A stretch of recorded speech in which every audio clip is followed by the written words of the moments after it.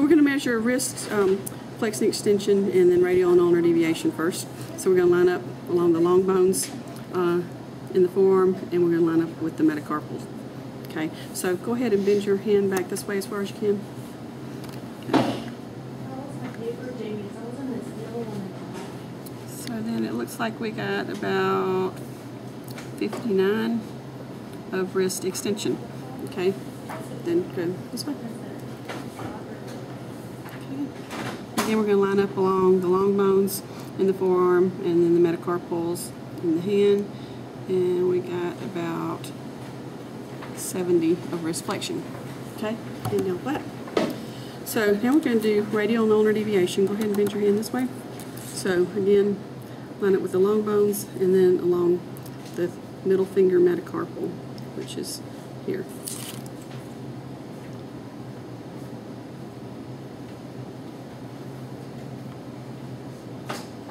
So we've got about 43 degrees of ulnar deviation. Okay, this way.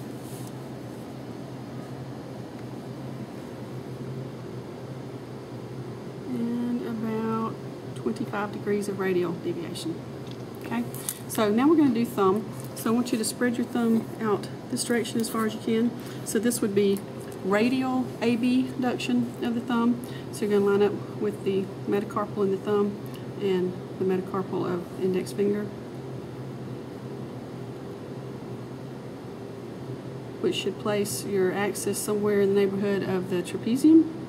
And looks like we got about 56 degrees. Okay, now this way. So this would be palmar abduction. And we got about 45 degrees. Okay. We can measure our thumb flexion extension. So extension, let's say she's got pretty near 0, or if I come off to the side and use the shadows here.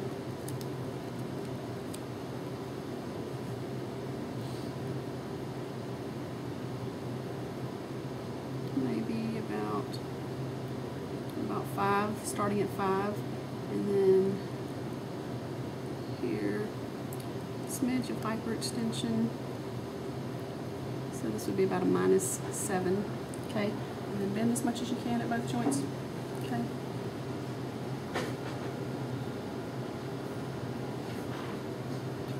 So that's about 60. So our MP of the thumb, we've got about 5 degrees to 60 degrees. And the IP, I'm going to go over the top and kind of use the shadow method, kind of lining up with my lines here. Okay, so we have about 67. So that was a -7. So that was hyperextension, -7 to about 67. Okay, then let's just do index. Let you come bend in as much as you can. All joints come on down. Okay. Well, actually, we want to do our extension first. So, let's see, a little bit of hyperextension here and here. Okay.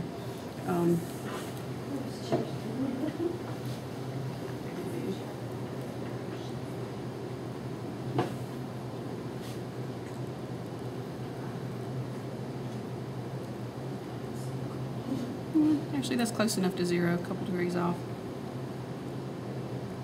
At the PIP, got about a -7, and then the DP, I'm going to call that 0. Okay, so go ahead and flex as much as you can. Okay, so this, okay, come on into your palm as much as you can. Kind of get everything else out of the way. There you go. So if we do this going over the top, okay, so looking at it, it looks pretty close to 90, maybe a smidge less. So we got about 85, 86. Here, of course, we're looking at obviously more than 90. So we got about 105. And I'm going to kind of use the silhouette here. Can you get down in here and see? Can you see right over the top? I'm using the silhouette.